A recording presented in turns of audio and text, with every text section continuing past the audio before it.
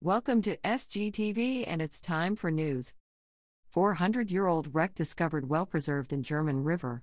Carbon dating of the wood indicates the ship sailed in the late 17th century. By Tiffany Duong.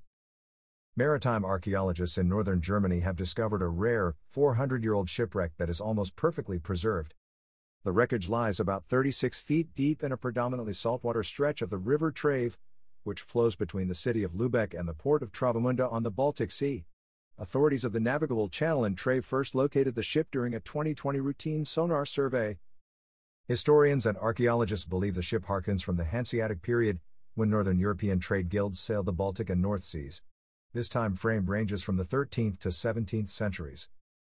The original ship may have been a galliot, a single-masted cargo ship common during the Hanseatic period. Lead maritime archaeologist on the project, Fritz Jürgens, tells Live Science. He estimates the original ship measured between 66 to 82 feet long. Historians uncovered a letter in the Lübeck Historical Archives mentioning a galliot that ran aground in the river in December 1680.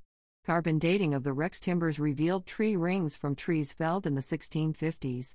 This fits with what is known of the Trave shipwreck, Jürgens said. Overall, the wreck is notable due to this cargo and its remarkable state of preservation. Most wooden shipwrecks in the region have decayed or been colonized by the saltwater clam Pteridus nivalis, commonly known as shipworm. The bivalve rapidly eats submerged wood and destroys wooden shipwrecks in the western Baltic, where this wreck sits, said Jürgens.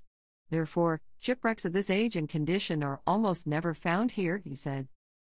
Maritime archaeologists believe the wreck's wooden hull and the cargo barrels were quickly engulfed by a protective layer of fine mud from the river. This thick coating over the vessel may have prevented rot and shipworm infestation.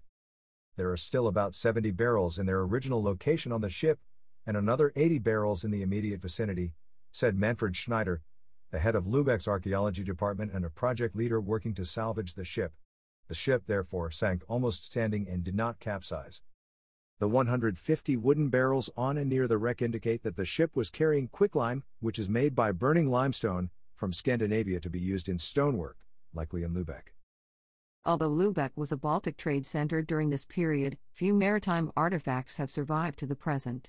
Therefore, discovery of an intact ship, which may contain everyday objects beneath the mud, feels remarkable, Schneider said. We have something like a time capsule that transmits everything that was on board at that moment, he said. It throws a spotlight on the trade routes and transport options at the end of the Hanseatic period.